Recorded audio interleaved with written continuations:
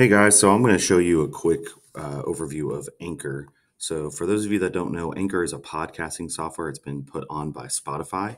And with Anchor, what you can do is you can have students go in and create their own podcasts and ultimately publish them so that way they're accessible elsewhere throughout, the school. It can be shared with parents, it can be shared with the community, or even on a global scale. So, once you come down, it's free to make an account. Um, if you have older students, they can make their own account. If you have younger students, they might need to log in under your account to do so. But once you get logged in, you can make a new episode.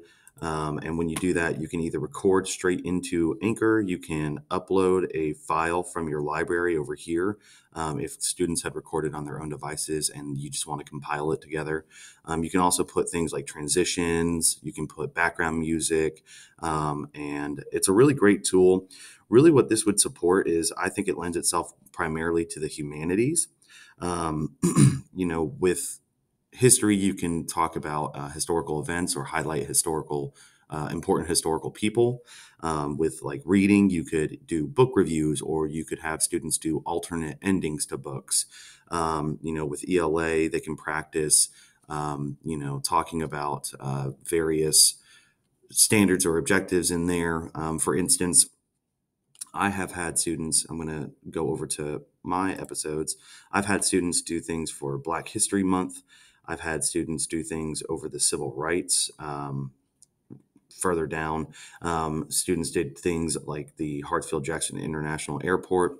And what this does is it really gives students a chance, just like a research paper or like any other kind of presentation, where students are doing the research and they're finding good sources and then they're compiling it together in a sort of script. And then ultimately they're going to be recording that. And it's a nice alternative to provide for students outside of just like having to get up in front of the class and present something, or having to have them write a research paper.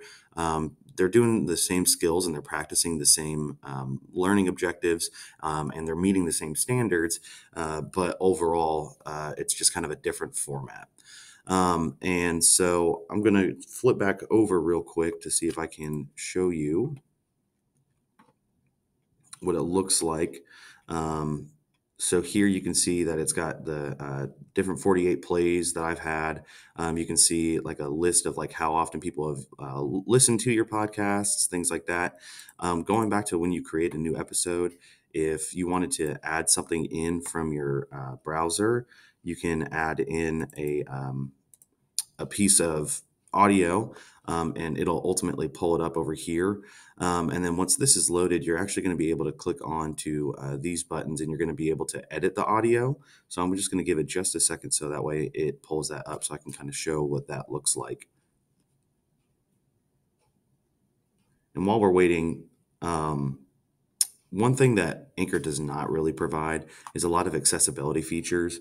Um, it is in the sense that you're giving students an opportunity to use something outside of just purely writing or presentations, but it does not really offer many like accessibility features in the sense of being able to do it hands free or voice commands or anything like that.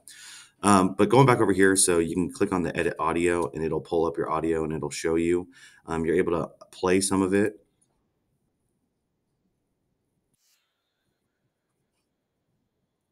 And you can split pieces. If you wanted to cut out this entire section, you could split that and cut out that section, and now it'll cut that out. So it's kind of an all-in-one as far as a creation and editing tool. But that's Anchor in a nutshell, and I'll see you guys when we talk next about quizzes.